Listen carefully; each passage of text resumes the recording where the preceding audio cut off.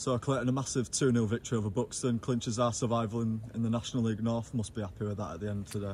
Over the moon to finally get over the line. It's been a long time coming, but I had every faith and confidence we'd be able to get over the line. It was just a case of matter of when, really, and we did it at the last game of the season.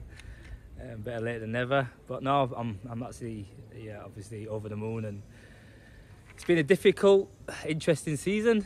You know, considering we had 44 points in February, and then kind of limped over the line. So it's been a massive learning curve, but it's been one that I've enjoyed, and you know, we could have been Buxton. We have nothing to play for. It would have been less interesting, but no, I thought we definitely deserved it over the course of the season. I think so, especially how we started as well, getting all them points on the board. So yeah, it's one I'll definitely remember. Yeah, you say better late than never. Do you think it's fair to say, you know, we saved one of our best performances for last this season? Yeah, I think so. I think you know, last 10 games have been very difficult. You know, when you lose those many games, it's easy for you to knock your confidence and heads go down, and which to be fair, a few did, to be fair, and it was just finding ways to pick them up and keep them going. We didn't really want to get into this situation, but we did. We found ourselves here, but I think having a week off this week gave us an opportunity to work on a few things, and there's been a lot of tired legs, so it's been a great opportunity for them to recover. And like I said today, we kind of ran all over them, to be honest. I thought we ran harder, and we looked like our normal self, like we're back to our normal selves.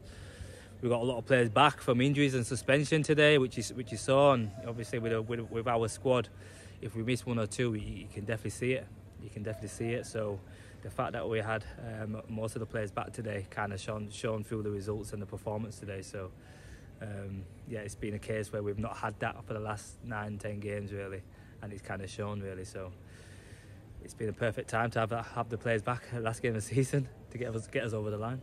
Yeah, it's been a season of real ups and downs at times. We've had that great start, then slumped, and then had a great mid-season. Then obviously it's been tough in the second half. Yeah.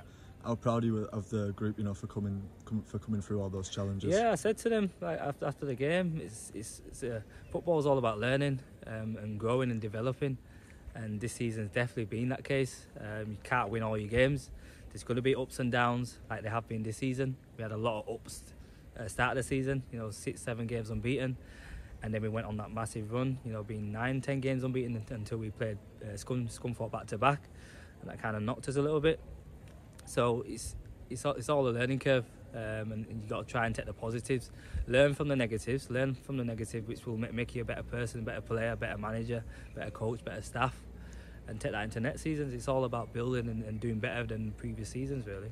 Yeah, and as it has been an interesting season, your first season in management as well, how do you think you've grown as a manager as well as a person? Yeah, it's been massive. It's been a testing times at times. But it's one that I've always, I've relished. You know, I've always been one where back's against the wall and you've got to define the odds. Kind of been that situation this season. So, you know, it's one that I'll, remember. You know, first year in managing, head coach. It's definitely one that I'll always remember and with fond memories. But at the same time, I'll take every bits of it and build it on for next year. I always take the rough. You have to take the rough with the smooth in football. So I relish the positives and I relish the negatives, because you only grow when you face negative situations. So I've definitely learned from a lot of that, which will stand me in good stead for the future.